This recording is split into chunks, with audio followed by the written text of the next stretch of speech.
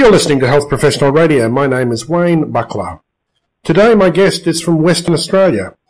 John Bromberger is the CEO of Pelican Manufacturing. John, welcome to Health Professional Radio. Good morning to you. John, Pelican Manufacturing is not the kind of name that immediately brings to mind what it is you do. So would you like to spend a couple of minutes telling us about what it is that Pelican Manufacturing manufactures? Okay, we make a lot of items for hospitals and nursing homes, handicapped people, and they can vary from pressure care items, lifting slings, manual handling items. Nowadays we're doing more heat-sealed products, wedges and things because of infection control. And the name Pelican we started using because they're quite an elegant bird to look at. But not only that, there is a fable that the pelican is the caring bird. And we've got an explanation about that on our website, that apparently a lot of the primary schools have a pelican as part of their emblem, as it were, and a lot of the universities, Oxford, Cambridge, and the other old universities also use a pelican, because it's meant to be this caring bird, and that fits in with the type of products that we make. Oh, well, a little bit of history. John, the product range that you do make, do you design as well as manufacture? Yes, we do, yep. Everything, there's something wrong with me, I think, because I don't like selling other people's products. You've got to back them up. So we design everything, and if something goes wrong, right, we can fix it. We might need to make a alteration to the design, and that can be done overnight, as it were. So we're responsible for the things that we make. John, do you sell only in Western Australia, or do you have a larger footprint than that? No, we sell all over Australia to every state and territory. We don't have any representatives in the other states. Mm-hmm. We've got an agent in New South Wales and one in Melbourne who are reasonably active, but the far majority of the sales come directly to us, to Western Australia. And also we sell overseas. All right. And do you supply only to institutions? I mean, if someone's looking after their mother at home or something and needs a hydraulic lift and a sling, is that something you can supply to an individual? Yes, we can. Yeah, we have the same price list, whether it's a hospital or a nursing home ordering 100 or something, and it's the same price for somebody who comes in through the door. When they come in, they realise they're not coming into a shop; they're coming into a factory. Mm-hmm. And we can spend half an hour, three-quarters of an hour with somebody who comes in for a sale worth $50 or $20, and it costs us a lot of money. But I haven't really got the heart to say, well, we're going to charge you more because you take up more of our time. Because those people, they only come to us because they're looking after a relative or a loved one who is in trouble. And I feel it's a bit mean to sting them, as it were, and make them pay a penalty, So that's true. That's down to experience. Yeah. Now, John, about 95% of our audience are clinicians of one sort or another, doctors, nurses, allied health professionals, mainly in acute care and hospitals, but some in aged care as well.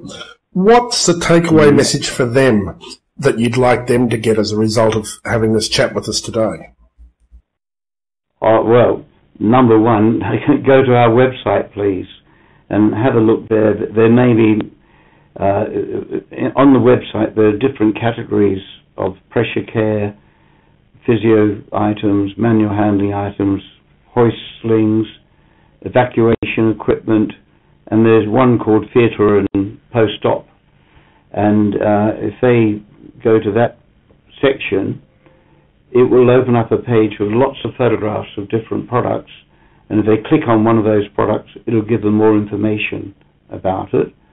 The other message is that we do more and more what I call specials, where people will say, look, we've got a problem, we want to hold their leg in a certain position, can you make a sling or a wedge that will do that job? And even though the people might be in Sydney and we're in Perth, they do a little sketch and they email it to us, and we do a better sketch and email it back to them. And I like to call it a sketch and not a drawing, because it doesn't have to be an architect's drawing, as it were, just to give us an idea of what they're trying to achieve. And then by talking to them, we get the message, and we can make a breathable, waterproof, heat-sealed cover to go on it, which is more and more popular. And from those specials, occasionally there may be a new product that comes out of it. Yes. And that helps us to progress. So that bespoke manufacturing just to order is something that I presume is quite difficult to buy. It's not something that's going to come out of a large Chinese factory. Oh no, the Chinese wouldn't be interested in it, of course. And the other thing is that maybe they could go down to a local upholsterer and ask him to do it. But what we have is a lot of experience in pressure care. A lot of our cushions or wedges, we might put channels in there so it's softer on the touch, which allows the blood to keep flowing through, you see. And we're bearing in mind where seams are for pressure care, the heat sealing aspect of it. And generally, when we look at a product, we have a little checklist that we go through. Does it meet this criteria, for cleaning, etc. Now, John, in every industry there are misconceptions. What's the biggest misconception amongst your customers and clients that drives you nuts and keeps you awake at night? I would say it doesn't keep me awake at night. We make lifting slings for lifting people. Yes. And those lifting slings can be used on virtually any hoist, right? We're not an engineering company. We're really a specialized sewing company. Now, the hoist manufacturers make their hoist, and they get a sewing company to make their slings. Then there's this misconception that you have to use the hoist manufacturer's sling on their hoist. Yes. Now, in reality, there's no TGA ruling that it must be the hoist manufacturer's sling. There's no WorkSafe ruling that you must use their sling. The only ruling is that the method of fixing must be compatible with that. And it's a bit like saying if you drove a Ford car, you must use Ford petrol in the engine. Yes. And no matter what brand of car, you can fill up with any petrol. You can use anybody's tires on the car even. You don't have to have a Ford tires. And in reality, in a busy nursing home or a hospital, they may have 3 different manufacturers' hoists, but the slings for those hoists could be spread in different rooms and left behind. Yes. So the nurses can't go searching to make sure they've got the right brand. It's just got to be compatible.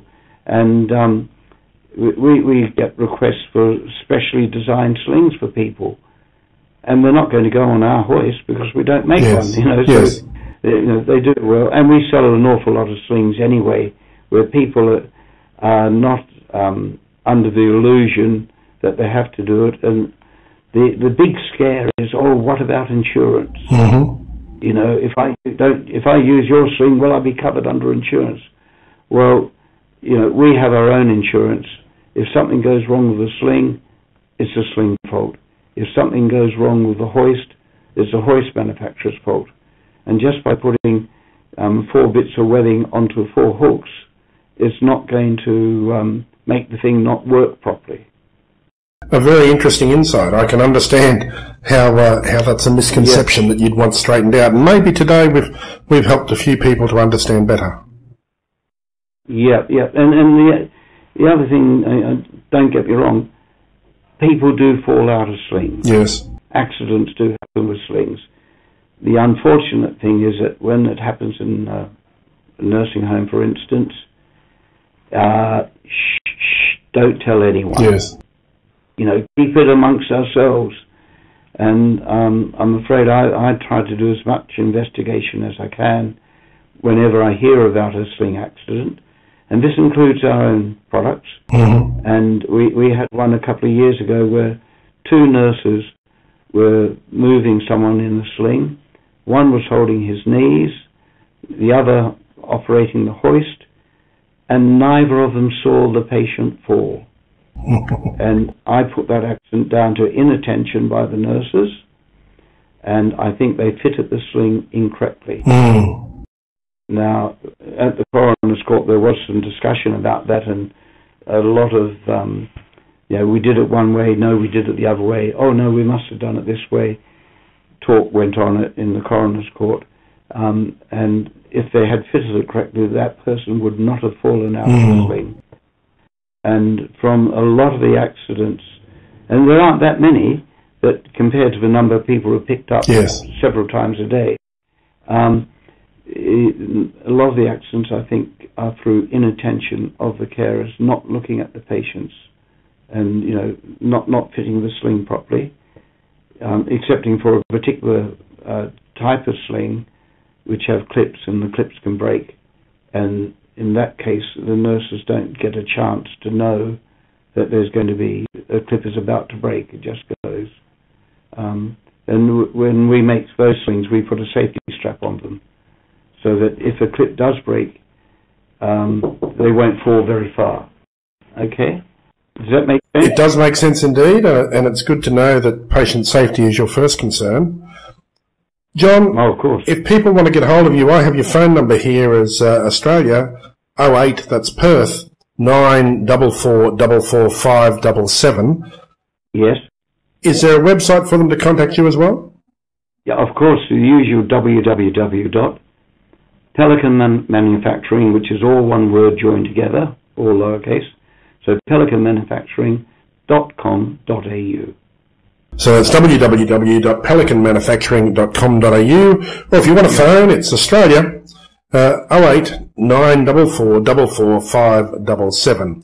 I've been in conversation with John Bromberger from Pelican Manufacturing in Perth. John, thank you for your time today. It's a pleasure chatting to you. Your passion for your product is obvious. Thank you very much. And we're talking about what markets. We do sell overseas as well. So I don't know if your radio information goes to any overseas hospitals. Yes, Health Professional Radio is now broadcasting into 30 stations around the world, including Asia, the UK, US, Canada, New Zealand, and Australia. So we'll put it on all our stations, and with a bit of luck, you'll be known far and wide. Well, it'll be our pleasure to help them. Thank you very much anyway.